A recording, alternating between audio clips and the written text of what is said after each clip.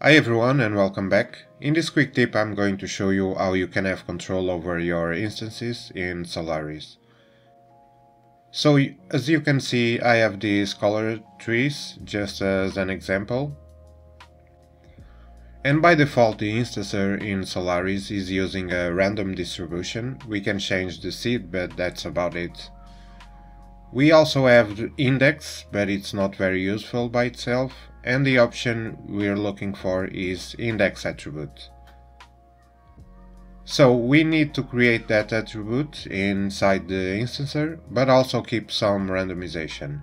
Let's use the attribute randomize, change the name to probability, you can name it anything you want, and change the distribution to custom discrete.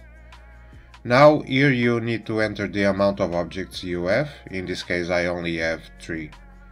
Next you want to give it an index starting from 0. Let's copy the name of the attribute and paste it in the instancer index attribute field. As you can see, we have no change.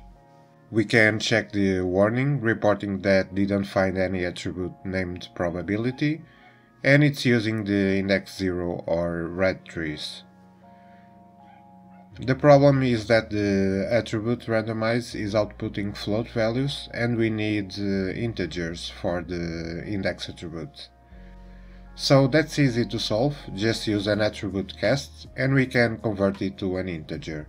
And now we can control the amount of each tree or the probability of a particular instance. So yeah, as you can see, it's quite easy to set it up, but you have to know the logic and steps required.